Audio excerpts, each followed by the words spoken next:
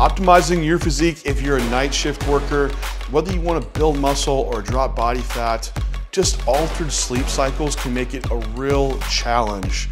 So this is what we're going to dive into today. We're going to talk about how you might be shifting your schedule around for the night shift to optimize sleep and wake cycles, get into nutrition, get into training, and also some supplements that can aid you in this process as well. I've worked with several night shift workers. I worked with police officers, firefighters, nurses, other unique jobs that require you to just work at totally strange hours of the night. There is more occurrence of cardiometabolic health issues like diabetes and cardiovascular disease because sleep is that important, and it can cause lots of fatigue for one, but also hormone disruption, and altering hormones then in turn cause you higher risk for diabetes where you're not processing carbohydrates as efficiently, or even your lipids and having skewed lipid profiles. So what can we really do around this? And a lot of the strategies I'm going to give you is trying to sync someone up based on their natural chronotype. If you haven't had a chronotype, and some people have different chronotypes where mainly we're going to focus on the sleep-wake cycle. So you might be a morning person, in other words, or you might be a night person. And usually if you find that if you're a night person, those people don't have as much disruption in hormone levels and metabolism as someone that's doing more of a morning person trying to do nights. So what does that mean for you? It's like, well, hell, John, I have to work my job, so even if I'm a morning person, it doesn't really matter. Well, that being said, maybe there is some way you can work around that. Just to let you know, what can we do to actually shift that sleep-wake cycle and make it just not as impactful if you are a shift worker? And what really regulates the sleep-wake cycle the most is daylight exposure. You might be familiar with melatonin, but as nighttime occurs, melatonin levels increase, and that syncs us to this biological clock, circadian rhythm. And then when you have daylight exposure, it lowers melatonin levels, and that helps sync you up. So it's going to be very important if you're a shift worker that for your own biological night, which is going to be, when you're actually sleeping, that when you wake up, that you get some daylight exposure so you can have that increase in melatonin levels. So if you're working and sleeping till, some people are sleeping till 3 p.m. in the afternoon, wake up and now make sure you get outside and have some daylight exposure if you have that available to you.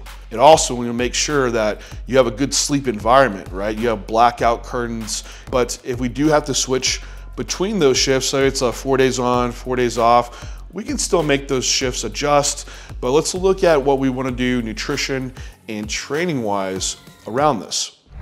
So around nutrition, there's been a term called chrononutrition. So it's basically that there is a nutrition aspect that will shift someone to a certain circadian pattern.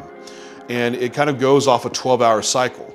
So whatever that 12-hour window is for you, that's really when you want to consume most of your food. And that's going to help sync you up to that new pattern that you might be following.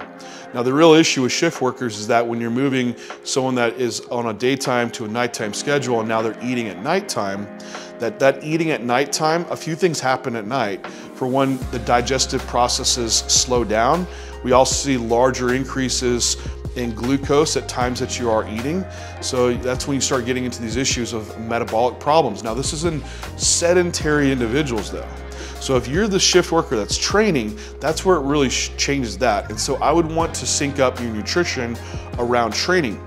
And we can't talk about nutrition without training, because for you, what I would advise is that you train, if you're moving to that night shift, prior to the night shift, because a bout of training can also help shift you into that new sleep-wake cycle for days and nights.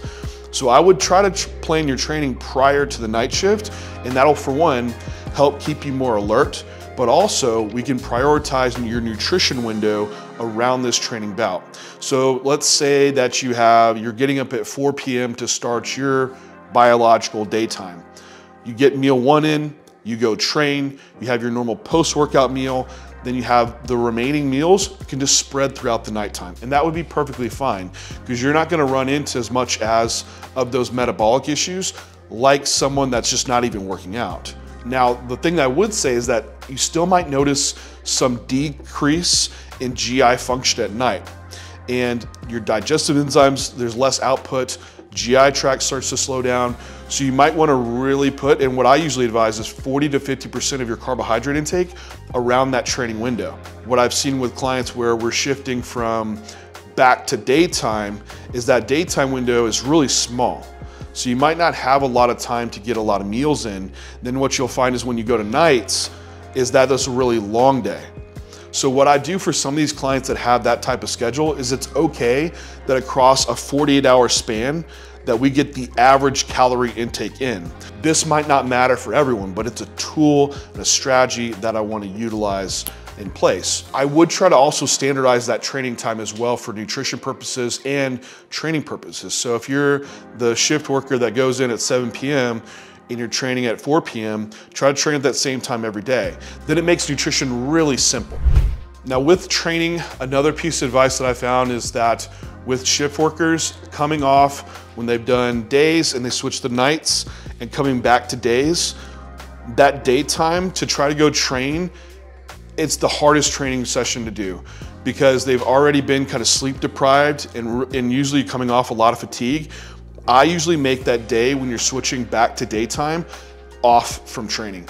Just let that be a recovery day because you need to be able to drop off fatigue to be able to, if you're dieting, make sure a large percentage is coming from fat and not muscle, because that's what I have seen in clients that are on these shift patterns is that you'll get them so lean and they just hit the wall and they're not getting any leaner because you can't manage the fatigue side of it. So they end up just getting a smaller person of themselves, or they're not changing at all and they're stalling. Same thing could go for muscle gain though. You might see more partitioning towards body fat and not towards actually building this muscle tissue out.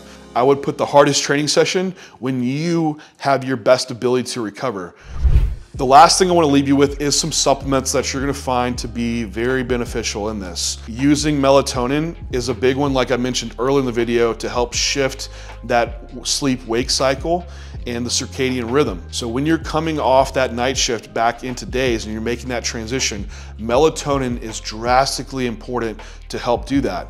And I would recommend using like Animal Pack PM. That will have melatonin in it. It'll also have L-tryptophan, which is a precursor to serotonin into melatonin, which will help.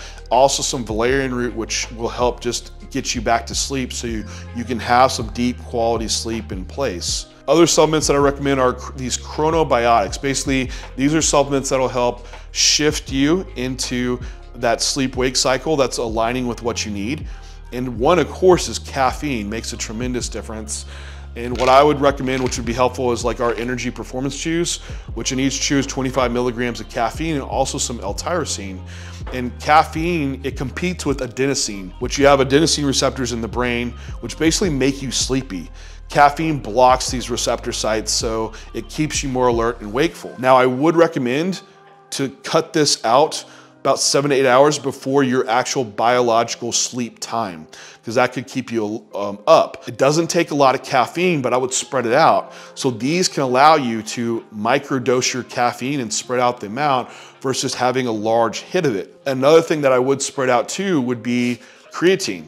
Creatine also competes with the adenosine receptor and it phosphorylates adenosine. So creatine has been awesome to help that with the effects of sleep deprivation and keep you more alert.